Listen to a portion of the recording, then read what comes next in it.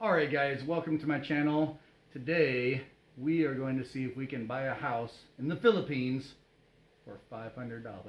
That's right, 500 US. So my wife told me that one of her relatives has this house and he ended up acquiring this house and he just wanted to get rid of it and sell it. So this house is just, actually it's less than $500 US. Based on the rate today, it's like $438 for this house.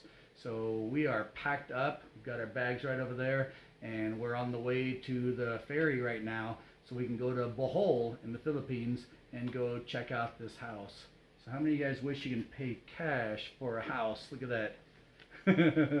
Yeah, it looks like a lot. There are thousands, but if you're not from the Philippines, you wouldn't know that's not a lot. They're like $20 bills basically. So I brought my cash money with me. I'm going to be a cash buyer. And let's go check out this house. I've only seen pictures from the outside. I haven't seen really what it looks like inside or kind of the surroundings or anything. So we're going to check it out. If it's a great house, we're going to put down the cash. And I brought a few thousand pesos extra, which is like $200 or $300 extra, to start rebuilding it or renewing it or whatever we need to do to it. So let's go straight to Bohol. Let's check out this house. But can you believe it? Just $500. Oh, wait a minute. I know somebody's going to say this. Somebody's going to say, you're a foreigner and you can't buy land in the Philippines. You're a foreigner, you can't own a house in the Philippines. Well, the land part's true. The land would be my wife's, but whatever I build on it, since we're married, it'd be hers and mine. Technically, if I build it, it's mine, but it's hers. I don't care. It's $500, right? And if we do decide to keep it how it is, we'll keep it how it is. If it needs to be torn down and rebuilt, it would probably only cost another couple $1,000s to build something really nice for where we're going to be. So once again, this is a $500 house with a $1 million view. So those of you guys that live in the States and you've seen waterfront property in Florida, California, or anywhere else, you know that's the best place to live, and those are the $1 million properties. Well, it's a little different here in the Philippines. All right, let's go to Bohol. I'll turn the camera back on when we get to the house so you can check it out. All right, so here's the view from the outside. The tide's going out. It's all lava rock here. Now it's 4:21 p.m. Earlier it was 1 p.m. That was high tide. So it's just 3 hours, 3.5 hours after the high tide. So the ocean's right here. Next door there's something. So here's the place right here. Oh, vlogger na. Let's see how this thing's put together here. Okay, so there's sand and lava rock here. And these are just poles. That's how it's put together. Let's take a look at the structure. It's all bamboo and coconut lumber. Oh, look at that. And next door, baboy. Hey, baboy. Got some pigs next door. Look at that. Get some lechon. So the roof is just 2x2s. The roof is 2x2s with metal sheets, galvanized sheets. Chickens next door.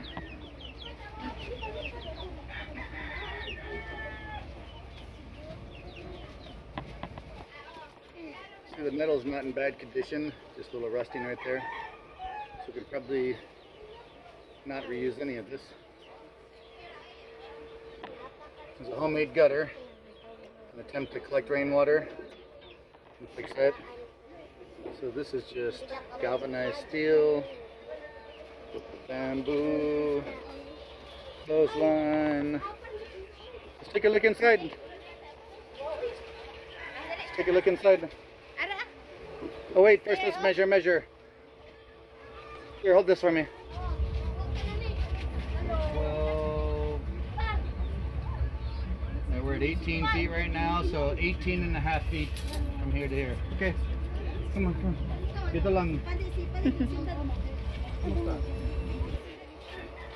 16 feet. What did I say? 16 feet by, what was that one again? 18. 18. So 16 by 18. Let's go inside. Let's check it out. Angelina, let's go.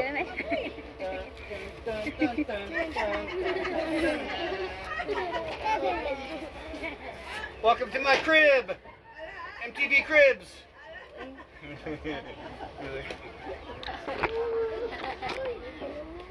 Alright, so this looks like the dirty kitchen area. Got a whole crowd of kids here. Kamusta? You're on my YouTube. Say hi, YouTube.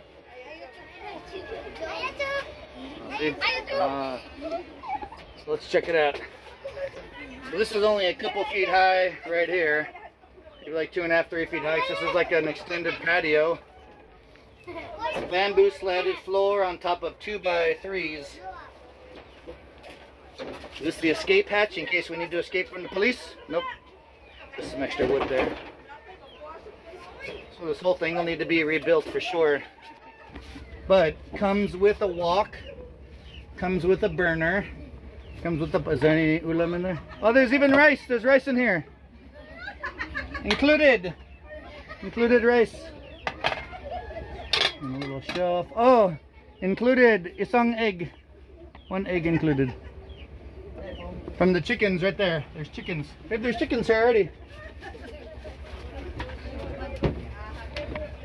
Oh, look, there's what is this, babe? Is there a solar thing here? Green power, 50 watt solar system. Let me see what this is, so I can check this out later. This might make it worth the while, just having a solar system. Oh, okay, and it actually works. It's on. Dongle port. There's a model number there. I can check that out later. Can you read that? You have a job now. I have a job. I'm doing my job. So here's all the... Okay, there are outlets. Where's the solar panel at? Ask them if they know where the solar panel is. There's a solar panel somewhere. So green power, 50 watt. Could probably add on to this and put... I want to put 200 watts in here. Come on, you can't figure out the foolproof lock? There it is. Oh, You gotta go under like this. This is a child-proof, Filipino-proof lock. Let's check it out. Look at that. Notice listings, enumeration, something deadlock. Okay, let's check it out. Oh, there's a karaoke speaker in here. Is all that included, Bubba? Huh? Your shoes. The crib, babe. Nobody lives here. Hold on. Let's go sleep in here. Look. So bamboo floor. And those look like 2x2s underneath here. So the floor is 2x2s, bamboo slats, and it's divided into 2 rooms with a tarp and some bamboo. Here's one window, non-opening, just slats. Here's a view of the neighbors. Kamusta? Got boats right there. At high tide, of course, you saw the waters here. I wonder if the karaoke speaker comes with it. So here's the view when high tide comes in.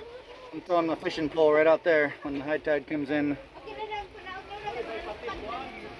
And these are 2x3s.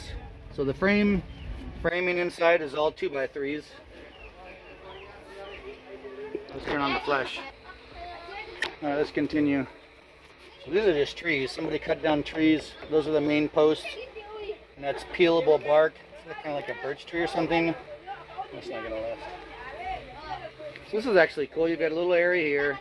That whole dirty outdoor kitchen area there. There's a bedroom here. I'm gonna move the mattress out of the way to get to it. Windproof door, we'll call that.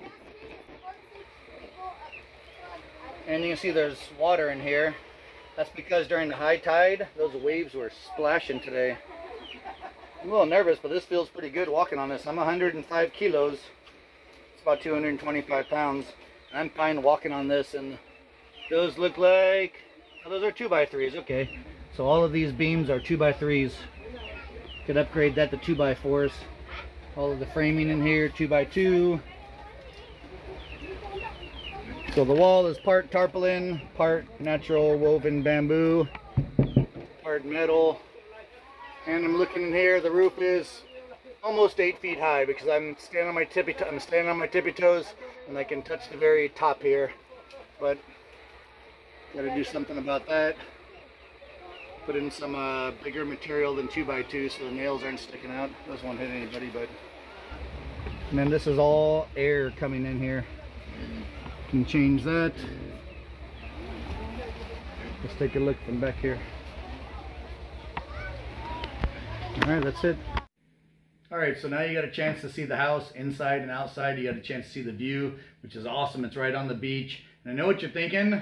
You're thinking no one's going to live in that house. Well, actually, tons of people do here in the Philippines. They live right on the water like that. And usually people who are poor live right on the water. And people who live inland usually build bigger houses. That's just my observation here. But of course, if we get this and we agree to a deal, we're not going to live in that house. That's just something that when we go there and visit, we have a place to stay, and we're going to completely demolish it, probably set it up on a 8-foot to 12-foot pilings. We'll do cement pilings with footers, raise it up probably anywhere between 8 to 12 feet, and then build it part wood and part bamboo. Keep it pretty close to the same size, and just make a nice little vacation house to go to. And while we're not there, we'll have a relative living there. That way we know it's safe and no one's going to steal all the wood and tear it apart, which actually happens here or anywhere if you leave a house alone by itself. All right, now I told you what it looked like when we first got there. The tide was high, and we went there on purpose at the highest point of the high tide, and it was about a 2.1 meter tide when we got there. And you saw how high it was. It was actually in the front of the house, as it's on a slight slope. In the front, it's raised up 45 inches off the ground. So check out the video of where the tide is when we got there and we saw it, and the first impression. Here's that video. More like alleys and thin sidewalks. Lead the way. You know where to go?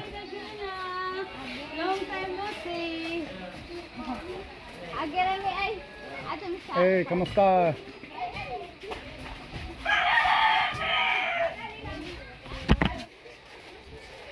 And we're going to take a look at this house. This house on the water. Uh-huh.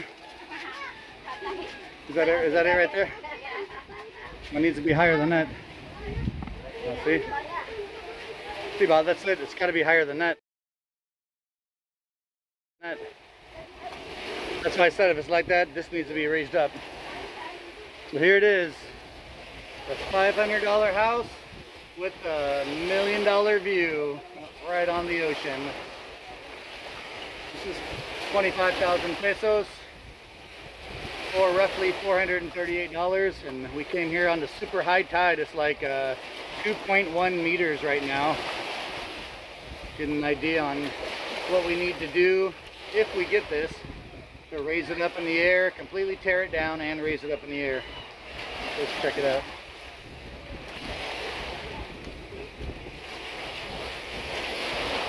Wait till the tide goes out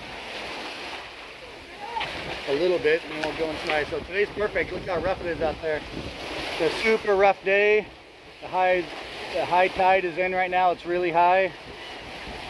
Just got back from Bohol, and I bet you're wondering what happened with the house. Do we have builders tearing it down right now, getting ready to rebuild it? Did we drop a plan? Did we do whatever? Well, let me tell you what happened. So the relative who's selling the house, you know, they were telling us this on the premise that, you know, it's 25,000 pesos, you know, less than $500, and we just come there and we buy it, transfer it into my wife's name. It's ours. We start building, do whatever we want on it. But when we got there, we're looking at it and we're getting ready to talk to him, and I wasn't going to negotiate. I was just going to give it to him. It's like $500, right? And it's right on the beach. A relative's going to be living in it. We're going to be helping somebody out by doing that. We'd be helping him out by, you know, giving him the money that he needed for that house. So so he says, wait. He says, I have one small favor. And I said, oh, well, what's your small favor? He says, can I park my boats right here? And he saw there was lava. There was a house, and then there was lava right there. When the tide comes up, he parks his boats because they have a fishing business, and that's where they offload the fish. I said, oh, okay, that's no problem. I said, of course you can park the boats there. How many boats do you have? And he's thinking like parking 3 or 4 small boats there. And I said, okay, that'd be fine, because I'm not going to need that for anything unless I get a boat, which I wouldn't for there. So anyways, the next favor comes. Oh, and I need to build a payag for that. So the payag, what's a payag? So it's like that over there. And then I look over, and here's this rock thing built up. It's built up so it's higher than the highest tide, and it's got a shack on it that's probably 8 foot tall, and then it has another 4 to 5 foot pitched roof on top of that, so it's probably 12 to 14, let me see, yeah, I guess 12 to 14 feet tall altogether. So he said, well, the other favor is I want to build a rock wall right here on the property, right in front of your house. And it has to be a little bit higher than the high tide. So you saw the tide, right? It was right about, probably the highest pillars were like 45 inches. The high tide was like right at 43 inches probably. So he needs to build it probably 45 to 48 inches tall in order to be able to pull the boats up to it, offload the fish for his business, and make it work. And he's being a nice guy, thinking this is family, and I'm like, well, you know what? I says that's not a big deal, I guess. So as long as you don't block the view. So we're going back and forth with this, and the whole idea is, you know, we would only buy it because I just got $1 million view. So he wanted us to buy the house, and then he wanted to build something right in front of our house. That would be our property now. So I'm thinking about it, I'm like, well, I'm trying to be nice here. So anyways, I said, well, I'll tell you what. I said, let's compromise. I said, I'll tell you what, go ahead and build up your rock wall. We'll just build up our pilings higher. That way we can see over the top of everything, and we still see the ocean. And you know, when you make your A-frame on top of your piag, that's going to be just a little shack basically where they're going to offload all the fish. I said, put walls on the side, but don't put walls on the front or back, and make sure the pitch of your roof is either underneath our windows or same height as our roof on the house is going to be. That way we can look right through it and we don't have any obstruction, and we can see the ocean. You know, I even drew out some sketches and figured everything out, and kind of hemmed and hawed about it, and then gave me the old, got to talk to my wife. Right then we knew it's going to be a no deal, or we're guessing it is. So he's still hemming and hawing over it, and we kind of decided we don't want to be involved in it. It sounds like a lot of trouble. If his wife's not going to let him do it, for whatever reason, well, you know, he lost out on a quick sale.